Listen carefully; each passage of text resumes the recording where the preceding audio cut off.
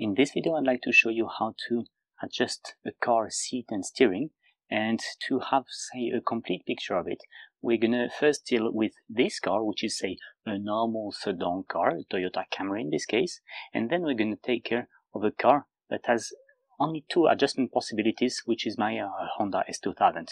I will also show you how to get into the car without breaking your back. Let's first look at the mistakes that many people do. Well, the biggest mistake I would say that many people do is this, the backrest is so much backwards that basically three things happen.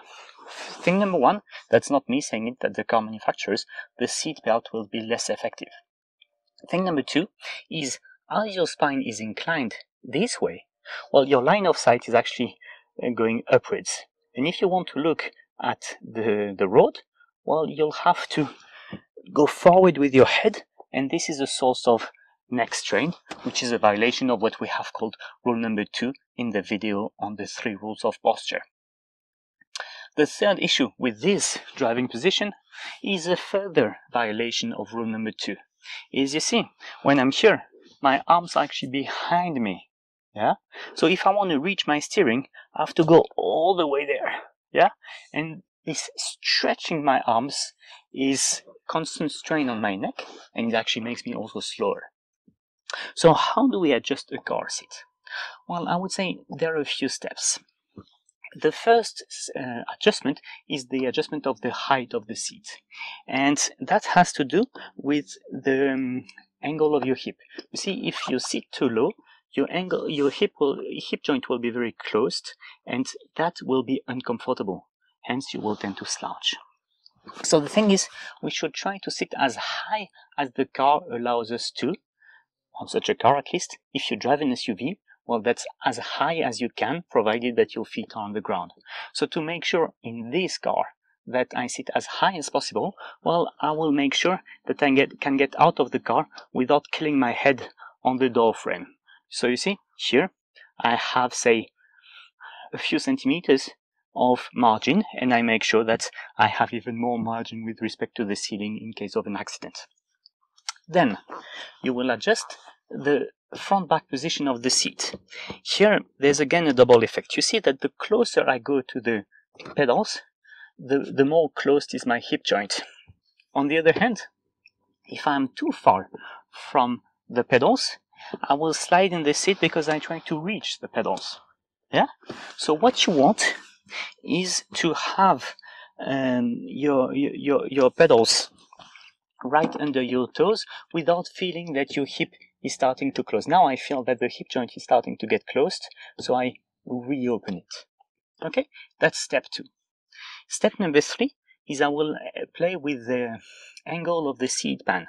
The idea of the angle of the seat pan is that, when I drive, my thighs are going to get lazy, and I'm going to go like this, with my knee outwards. And if my knee goes outwards, well, again, I will slouch. So what's the idea?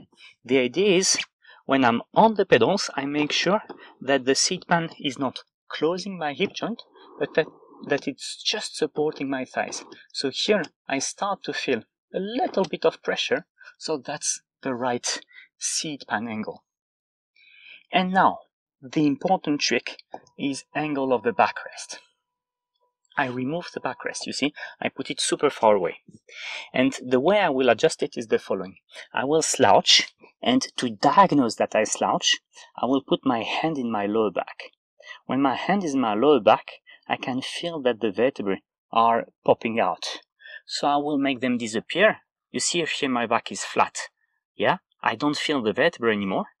And what I'm going to do is I'm going to bring the backrest towards my back until I feel that my pelvis is supported. Here. Now I feel that my pelvis is supported. So actually, when I sit back and I just relax, my pelvis doesn't move anymore. I don't slouch. Okay? Of course, you can also adjust, it's here, the pressure of the lumbar support so that you feel more or less, say, support in your belt. The important is that you feel support, but that you don't feel that your back wants to get hollow. And what's the last step? Well, the last step is to set the steering. Yeah, the steering can be set in depth or it can be set in height. The height will be adjusted more with regard to visual indicators, i.e. you want to be able to see all the controls on the dashboard. Regarding the depth of the steering, well, you don't want it to be sheer, otherwise not only is it not comfortable, but it's also a safety hazard. But you don't want it to be sheer either, for the reasons that we already mentioned, which are violation of rule number 2. So what's in the middle? Well, what's in the middle is when the steering is right under your wrist, when the elbow is gently flexed. So I'm going to bring it back, you see, here it's just under my my wrist, and then I'm going to adjust the height as low as I can, provided that I can see everything which is relevant on the dashboard. And here we go. Okay. By the way, headrest. What you want to do is make sure that the point of the headrest which is the most forward is at the height of the point of your head which is the most backwards. So that basically in case of a shock, the distance is minimum and you don't have, say, or your neck will not extend and break your cervical spine. So you want it to be, yeah, more or less like this. You see, this point of the headrest is at the height of that point of my head, so that if there's a shock, check, I go here, but I'm safe. And then, of course, you adjust your mirrors so that with minimum neck movement, you see the controls well. So this is the basic adjustment. Now, depending on what you feel when driving, you will do micro adjustments. One typical micro adjustment is if I feel that I'm not stable in the seat, well, typically I will make it slightly lower, because by making it slightly lower, I will increase the pressure of my feet on the ground, and that will help pushing me further in the seat. Okay. Other adjustments can be, well, I feel actually I'm too tight, or I feel that the headrest is against my head, so I will want to reopen a bit the backrest. But we are here talking about micro adjustments. What we did now are the macro adjustments. When you have a super adjustable car, it's very nice because you can really make it comfortable. But as always, it's always the same, you know, the more controls you have, the bigger the probability that the adjustment will be wrong. Okay, so let's now go to the other extreme, which is the S2000, and let's see at what you can do when you have only 2 adjustments. As you can see, the S2000 is a totally different type of car. I mean, as it's a sports car, you want to reduce the amount of weight from the, say, the options and every accessory, and therefore there are barely any seat adjustments. You only have 2: depth and angle of the backrest. So let's see what impact it has. Plus, this one is of course a manual gearbox. Seat depth, same story. If I'm too far away, I will glide into the seat. If I'm too close, I will feel that my hip joint is starting to bend, and that creates a lot of pressure in my hip joint. So what's in the middle? Well, this is what I find, say, comfortable in terms of hip joint, and then I need to make sure that I can press the clutch halfway, because on a car like this, you don't need to press it all the way down to shift the gears. Now, for me, this would not be enough. You see, I need to really extend the knee, and still I'm not halfway through the pedal. So I will bring it a bit closer, like this. Yeah. And then the backrest story is a bit the same. I slouch, and here I try to find support of the backrest, which is now the case. Yeah.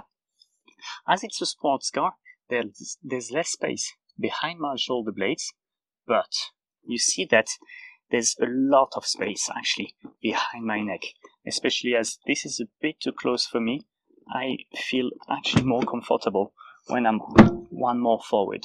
So here there's quite some space behind my head. The logic of that is that normally this type of car, when you drive it on a track, you drive it with a helmet. And you see, the helmet has a certain thickness, and if there would not be that much space, well, I would be with the head pushed forward when I drive on track. But yeah, in normal daily life, when you don't drive with a helmet, it's a bit, it creates a risk. So basically, the final driving position will be kind of the same. On this one, you cannot even adjust the steering, nothing. So the only thing you can do is adjust the depth to the clutch and adjust the backrest to your spine. As the risk of developing musculoskeletal disorders is what you do in which posture for how long in which psychological state, well, in this case, we can only play with posture and duration. We have optimized posture as well as we could, so the next factor that we can adjust is duration, meaning that this car is not meant to be driven for long hours on the motorway. That's not the goal. Now, you see that this car is super low, and the risk is that you break your back when you get in it. Why would you break your back? Well, because most people, maybe you even, go in the car with the leg first. And the body is meant to always be in balance. So if you go with something forward, something else needs to go backwards. If I go with my leg forward, something else needs to go backwards so that I stay in balance. You see? And that would be my back.